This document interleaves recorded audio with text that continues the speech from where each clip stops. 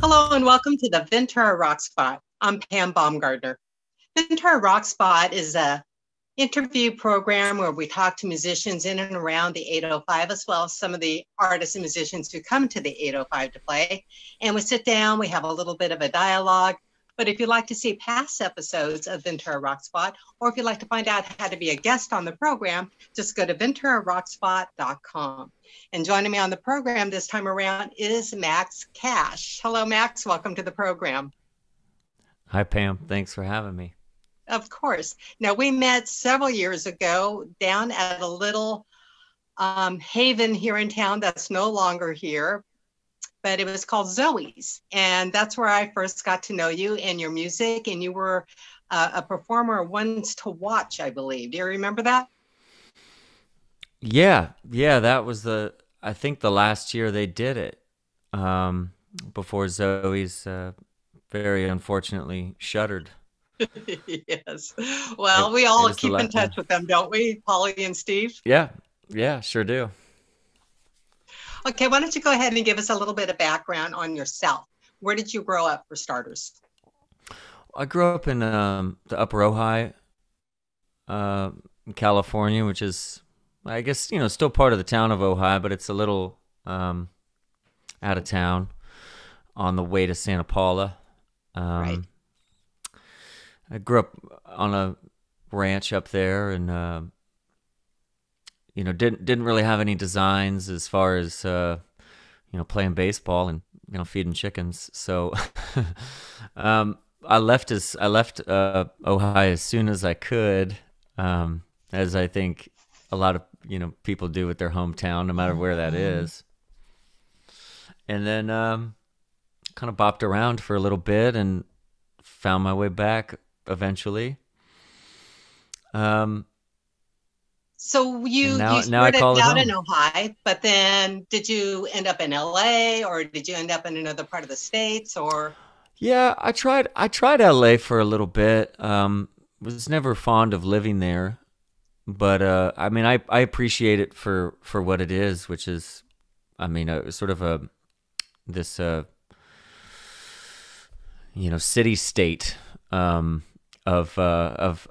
culture and madness. But yes. I never liked living there myself, so I never did. I tried. I had dalliances, but I never made it past like 3 months.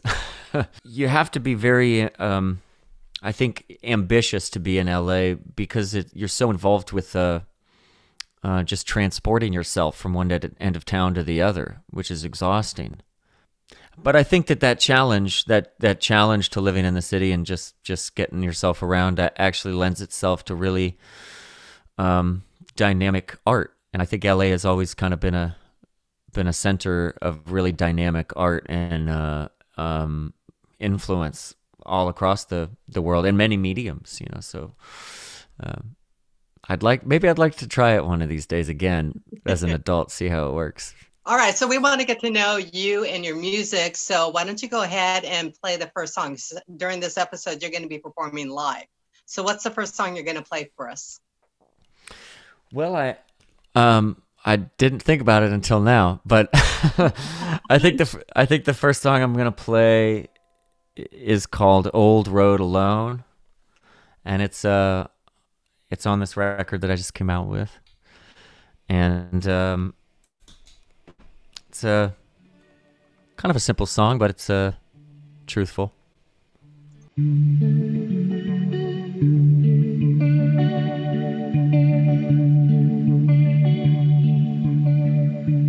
sorry I couldn't quit you, I tried before, but it always made its way around.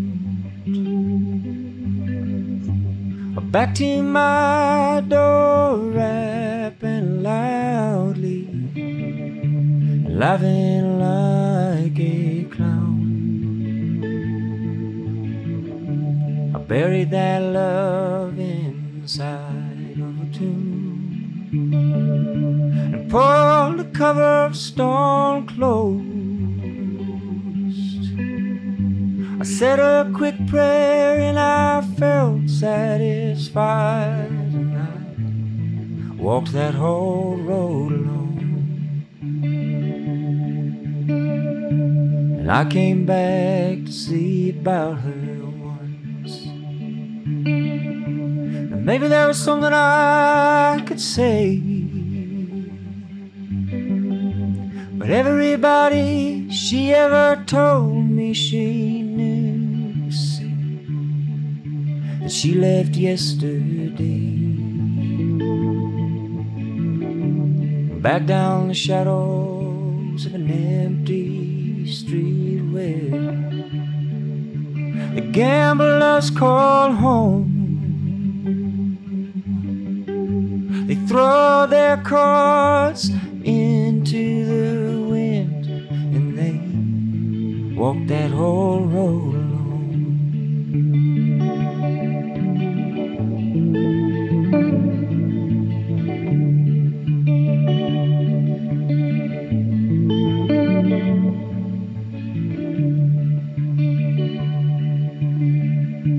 An old song was playing on the radio tonight.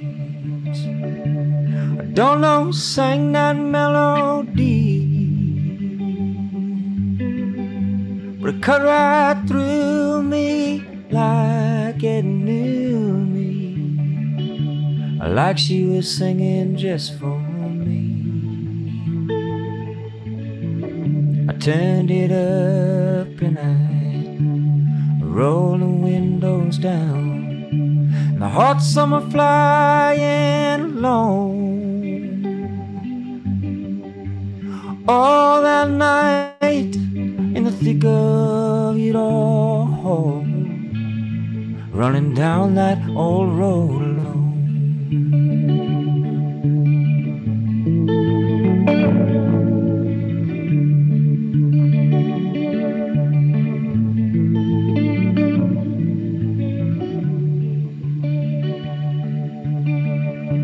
There's a man at the border and he's stopping everybody. I pay him as I roll through another little port in some hog-eyed town. Pink women and make you feel so blue. I'm lifting a load, a heavy and a shaking, across a desert of stone, and the blinding heat all in my bare feet, running down that old road alone.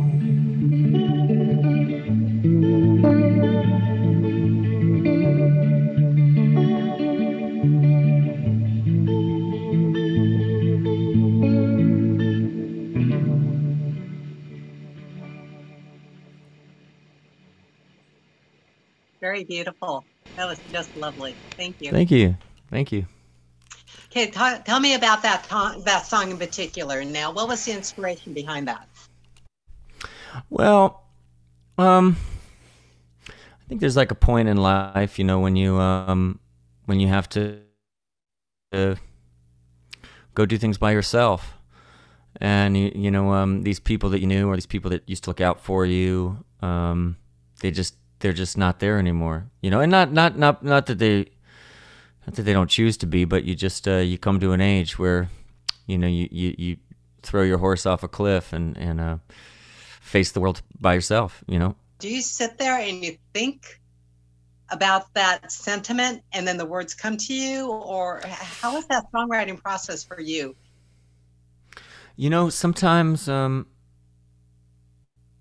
there's an idea that sort of there's a kernel of something that evolves and takes on different shapes as you flesh it out. But I find that those songs are really hard to write, you know, or they take time. They really take time to write. And in the case of something like that, the song I just played, they just come really quickly and without a lot of thought, and there's no effort. It just happened. You know, they just expose themselves nakedly and completely. And You know, I like to think that in that sense, I didn't even write them. You know, they already existed somewhere, and I just pulled them out of the out of the cosmos. Because it doesn't even, yeah, it doesn't. It just feels so. It just kind of comes through your heart. You know, it doesn't come through your head. You know, right, which it's is honest.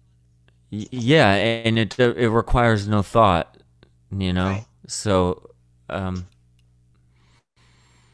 Yeah, for that song, there wasn't really even a process. It just kind of happened. I kind of had that melody in my head for a while, you know, but the words just kind of came on their own. Yeah. Okay. So you have, and I don't know, I know we're talking about music, but you have had an incredible life to date so far, and not everyone has had what you have. As a young man, you were an actor, and you have acted throughout your life. And I know that music has always been a part of your life, which is what we're talking about today. But I have to say that my daughter and I watched the movie Holes, I got to say, at least 12 times. It was just one of those movies that it's just like so well done. And, you know, it was like to have that your... So, I mean, I wouldn't say you've had a charmed life, but not everyone has that, you know? Well, you know, it's funny. I think that movie was really special to a lot of people, because well, first off, it was well done, and they had some great music in there. You know, they picked some really interesting music, Beck and Dr. John and some of the old Moby stuff, which was kind of different, I think, for Disney. But that movie's had a long shelf life because the book is really extraordinary, and the book is required reading in 8th grade. So, and it still is. Wow. Deals with a lot of socio-political things, you know, obviously still relevant. And so, because it's required reading, and the fact that the movie exists, every year there's a whole new crop of people that still get to enjoy it, you know, freshly, which is really unique. And as they read the book and then they watch the movie. But to be honest with you, it you know, up until the point of doing that, you know, I didn't have any designs on having that career at all. It just sort of landed in my lap. I was, you know, doing a play, and some guy from LA come up and said, "Oh, you saw the play on the weekend?" And said, "Oh, you want to come down and audition for this thing?" Sure. And that was really it. That was it. You know, up until that point, I mean, I was like, you know, feeding sheep at 4:30 a.m. You know. Yeah. So it was totally random. And, well, that's awesome. And then this guitar, this was my first guitar. I went and bought it myself. So that was what was exciting to me about it, you know? Right. I didn't really care about Hollywood or anything. I wanted to buy a guitar that I liked. Yeah. So you had a charmed career doing acting, but you're totally not lucky. an actor. Yeah. I don't think so. Yourself. If offered to you, would you do additional roles? Because you were in Whiplash not too long ago, right? Sure. Yeah. And again, that was totally random. I had come back seriously. I had come back from which makes me think that maybe the universe is telling me you should keep doing this. There you go. No, I had come back from New York City. I've been living there for about 5 years, and I needed a job. My brother was going to Santa Monica City College, and I drove him to Santa Monica. Drove him there in the morning to go to school. I thought I'll just putt around LA and see what's going on down here. And I went into this coffee shop in Santa Monica, and they said they were hiring. I said, well, I could do it. And they said, great, come in tomorrow. You can work here. I was like, okay. And I didn't know what I was doing, but I needed something. I was so kind of lost. And the first day I was there, my old manager walked in. I hadn't seen her in like 6 years, and she goes, "Oh my God, hey, how are you?" I said, "Great." She says, "You want to go on some auditions?" I said, "Sure." 3 days later, she sends me Whiplash, and I went in there, and then ended up doing the film. So it was just this. It's just sort of. It's always happened sort of randomly. That's awesome. I love that story. We're going to circle back to New York City in just a minute. However, I think it's time for another song. Oh, okay. Sure. This is a brand new song. I'm gonna try to play it for the first time for anybody outside of my for close friends. Okay. She's a frighteningly capable Viking woman with eyes that could cut cold glass. And she could frighten your head and be between her thighs, and while you're dying, make you kiss her ass. She'll climb a mountain to watch the sunrise, and that same night she's howling at the moon. But when she gets home and lays down to sleep, yeah, she still likes to be a little spoon. And her toes are like popsicles first thing in the morning, and she takes her coffee with sugar and lots of cream. And she cries watching romantic movies. Roller coasters always make her scream. She's a tender-hearted teddy bear, always brave and sometimes scared. No matter what you say, she sees the truth. And she's my woman through and through.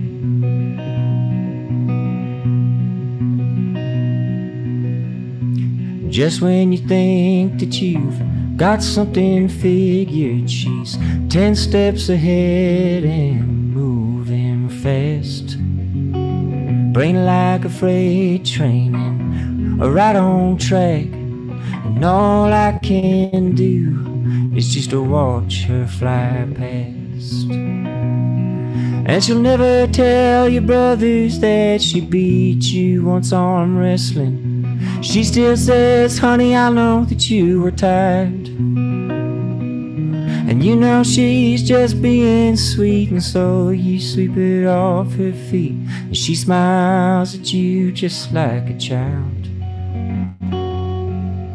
She's my woman running wild. And you know deep down she doesn't need you, but she wants you all the same.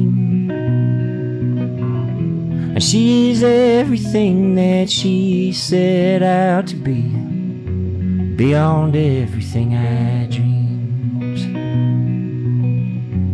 beyond everything I dreamed. Very nice. Thank you so much. Thank you. Thank you. Okay, we're going to circle back to New York City. No LA, but you were living in New York City for 5 years. Is that what you said? Yeah. What were you doing in New York City? And what part of New York City were you in? Well, I was doing a hodgepodge of things, you know, trying to write songs and going into the Village, and you know, trying to chase down those you know, luminaries that came through that part of the city. And anything is going on there at any given time, you know. You want to walk out the door at 3 a.m. and see, you know, drag queen dwarves doing lip sync shows.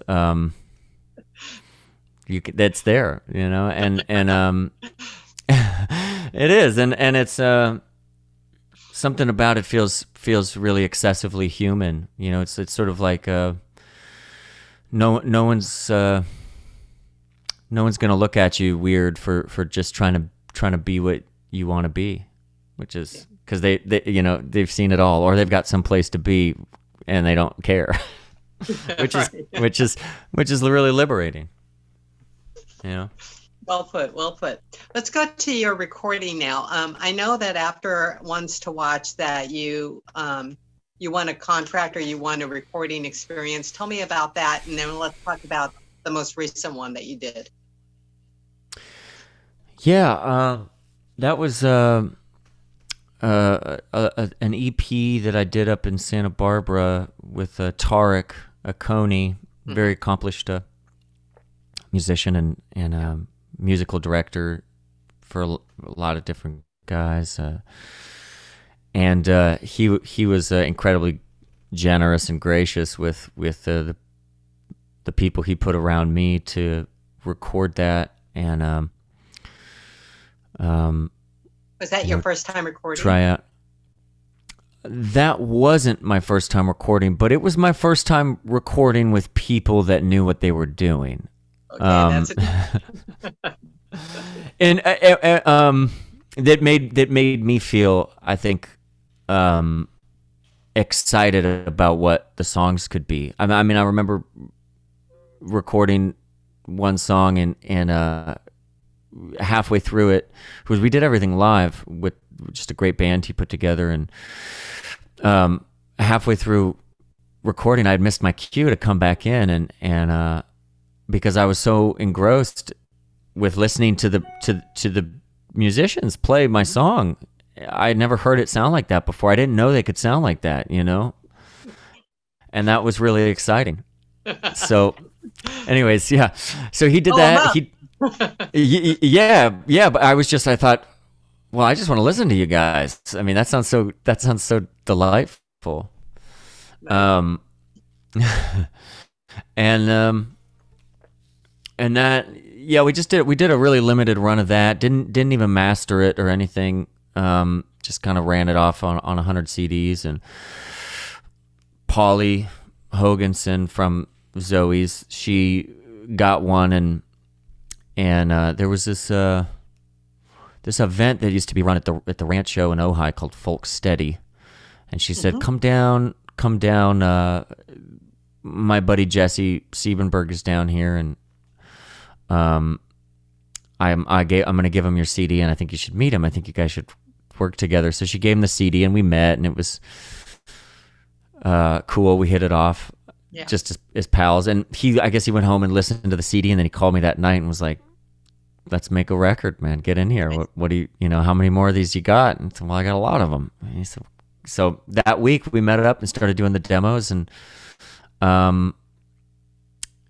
yeah, it took a while to kind of come full circle on it and finally get to the point of releasing it. But I think we made the record we wanted to make. Good. Okay. Can you play something off of that one for us? Yeah, sure. This is going to be the last one that we're going to be able to fit into this episode. So tell me a little bit about this one. Well,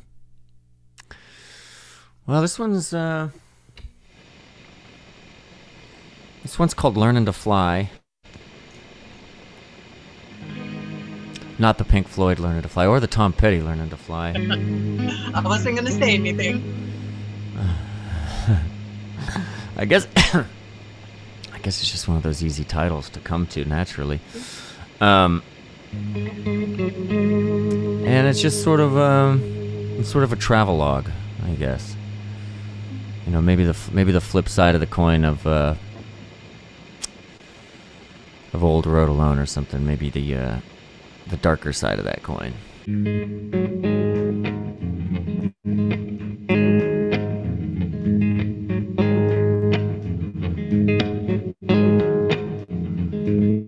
Hello, baby, I said this to you before. Didn't hear me, you were busy with the chores, picking up the crumbs or the crackers on the floor. Calling back the memories of what you said and wore, like women do when they hustle out the door. Now you could care less if I crack your skull, picking out the pieces like a ragged old gold. Shoot your guns, there ain't no trigger you can pull. Make it easy to leave a shot at the door. No, I leave you with your power chip about it at the hole. But oh, you little nothing, you let the time go by. You didn't ask for nothing when you were learning to fly.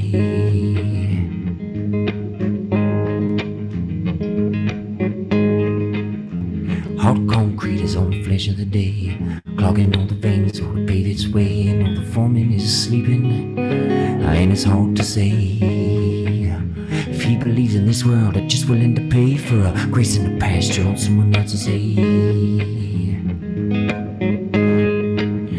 Monsters gnashing, stealing ropes, spewing curdled ash, built to bent and beaten rods, igniting fire and gas while rolling thunder through the streets. The engine wheezing gas, sucking through the air supply of future and past. Go ask your local manager, what you think you're gonna last? But oh, you little nothing, no, you let the time go by. You didn't ask for nothing when you were learning to fly. Go ahead, look away, I know you want to. Oh, go ahead, I know it'd make you feel good. I knew it would.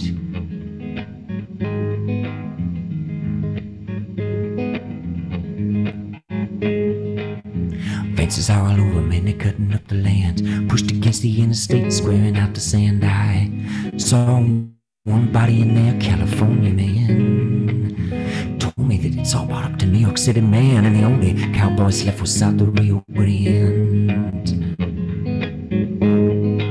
I met a girl in Eureka with a busted TV, born out in the wasteland with no papers to sheet. She could talk my head off, but she barely could read. I didn't know where I was, could you point me home please? She said, whichever way you go, you walk the desert heat. But no, you little nothing, you let the time go by. You didn't ask for nothing when you were learning to fly. But oh, you let the time go by.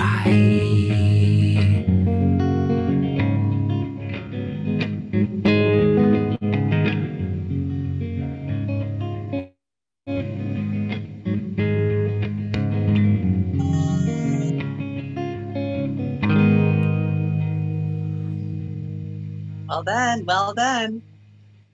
Thank you.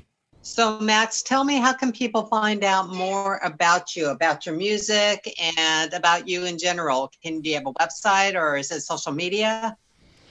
Yeah, they can find me on all the streaming services, Apple Music and Spotify and LimeWire, probably. I don't know. And how do you spell your last name? Because it's not C-A-S-H. No, it's K-A-S as in Sam, C-H. Okay, good. Yeah, and they can find me on Bandcamp too. So All did right, you I was wondering, did you listen to the record? I played a cut on the radio show. It's lovely. You did a great job, Jesse, with Jesse and everything, right? That's the one that you sent me. Right? Yeah. Yeah. Okay. No, I got it. Thank you. Okay. So what are your short-term and long-term goals then? Short-term goals is eat dinner, and long-term goals is eat more dinner. Okay, enough said. Well, we're going to wrap up the show. On behalf of our producer, Michelle Hoover, in GWC Productions, OurVenturaTV, and VenturaRocks.com, I'm Pam Baumgartner. Thanks for joining us, and we'll see you next time.